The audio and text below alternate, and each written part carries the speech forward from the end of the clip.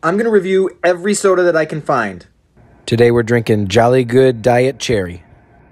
In my desperate search for diet and zero sugar sodas, I had to return to good old Woodman's Market. And there in front of me was a whole collection of individual diet and zero sugar sodas. In my haste, I grabbed a handful and I thought, oh, Diet Cherry, that'll be fun. And then I remembered, fuck, I didn't like the regular cherry that much in the first place. So we're closing out No Sugar November with the dumbest choice I could have possibly made. Please don't taste like medicine.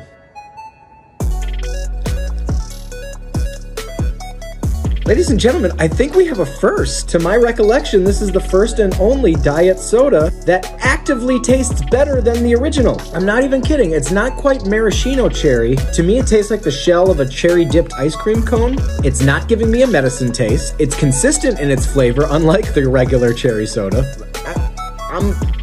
I'm stunned, quite frankly. I'm honestly stunned. I know that I would reach for this over the regular cherry in the grocery store next time. Jolly Good Diet Cherry, 9 out of 10. No, fuck that. 10 out of 10.